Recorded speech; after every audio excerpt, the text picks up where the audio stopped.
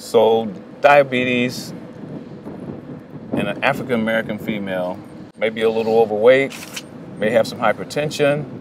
That's heart disease. That's heart disease. And you know, the reason that I am so focused right now on hypertension and high blood pressure is because that in hand with diabetes is really what's causing the kidney disease. If you go to any dialysis center in this country and look and see who's in there, it is people, African Americans, and it's mainly because of the hypertension. We are not taking the medications as prescribed. Usually for you to control blood pressure in an African American woman or man, they need to be on 2, potentially 3 medications. And if they're not taking those medications routinely, then their blood pressure goes up.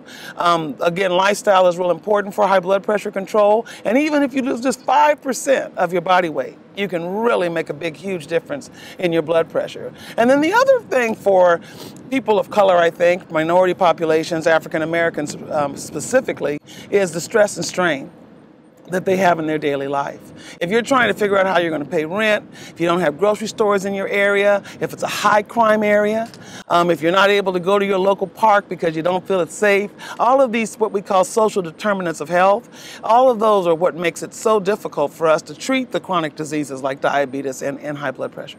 You can get more information about the show and our guests at primarycare-tv.com and continue the conversation on Facebook and Twitter.